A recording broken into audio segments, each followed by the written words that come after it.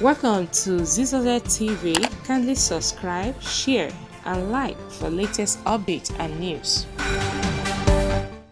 MC Oluomo indeed Sanwo-Olu government Lagos ticket not NURTW sold at parks.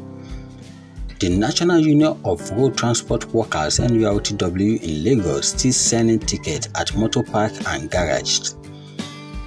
This is despite the suspension of false activities by the national body and Governor Babajide Sanwo-Olu-led government.